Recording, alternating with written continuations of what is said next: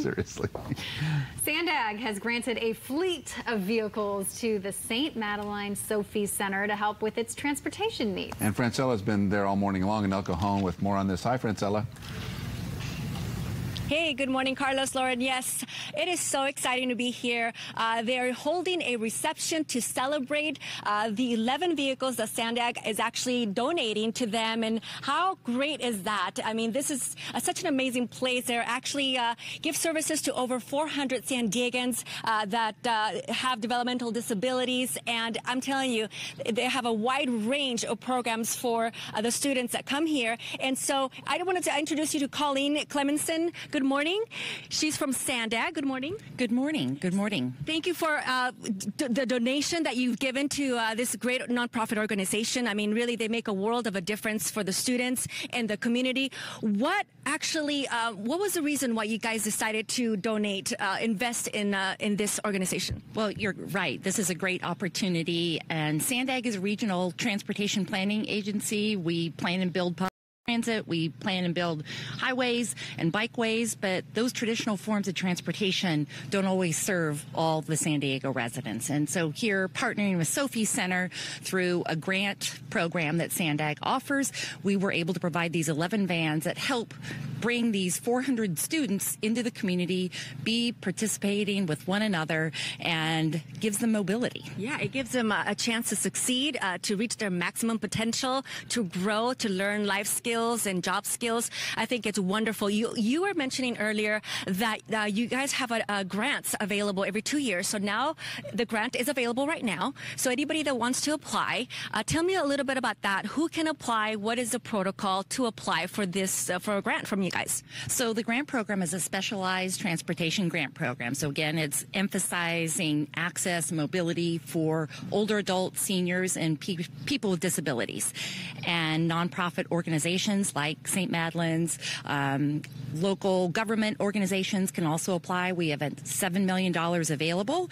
And not only can the grant funds be used to purchase vehicles, but they can also be used to run programs. We have volunteer driver programs that take seniors to medical appointments, shopping, help them do their shopping, take them home, and actually help them unload their groceries. And then the third part of the program is also just to coordinate rides. So those who cannot access traditional forms of transportation can call in and get assistance on rides that could help serve them to the places that they need to go. And it's really all about making sure that San Diego residents have mobility, can get the places they need to go, and that we're not leaving vulnerable communities like older adults and persons with disabilities out of being part of our community. That is wonderful. You guys do such an amazing job for San Diegans, for our community, and for people that just really need it. So if anybody's interested to apply, just go to your website? Yes.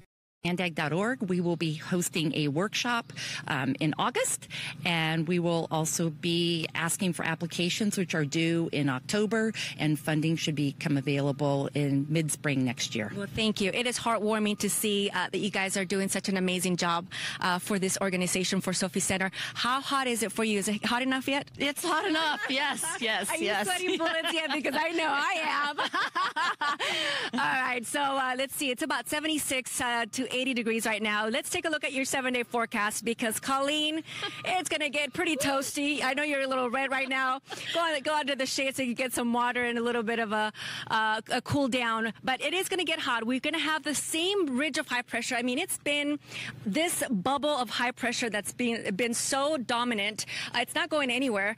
So we're going to continue to have temperatures well above average. We're also going to have a chance for some thunderstorms over the mountains and deserts for the afternoon hours in the mountains again, and the deserts, maybe even some lightning, heavy rain, and hail at times. So let's take a look at coastal areas are going to remain in the low 80s. There's not going to be a huge fluctuation in the temperatures. We're going to cool down just a touch Saturday and Sunday. So the coolest day, Colleen, if you have plans, will be Saturday and especially Sunday. For the valleys, we're going to be right around 96 today. That's the average, 96. Wow. And then factor the humidity, so about 100, I think. 94 on Wednesday, and then we're going to remain right around 94 84 Saturday and Sunday. The mountains 88 with that 20% chance of showers and thunderstorms this afternoon, and especially for tomorrow.